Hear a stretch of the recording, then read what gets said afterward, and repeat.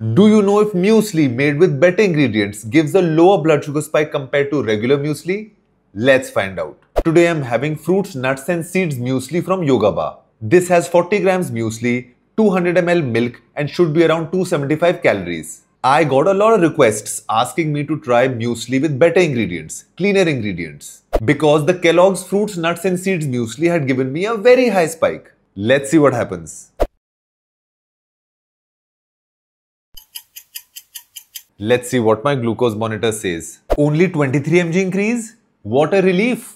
Because this result is less than half as compared to when I had Kellogg's fruits, nuts and seeds muesli, which had increased my blood sugar levels by 59 mg. This is so much lesser. This does make sense because the Yogabar muesli has a lot less sugar in it. 3 grams per 100 grams versus 21 grams per 100 grams. No comparison. This is great news for muesli lovers like me because now I have one more sugary breakfast item with good ingredients that increases my blood sugar levels by less than 30 mg. The only other one being dalia, which had increased my blood sugar levels by 29 mg. Also a very good result. Seeing this very good result, now I want to try high protein muesli and sugar-free mueslis that a lot of brands are selling in the market to see if they give a better result than this.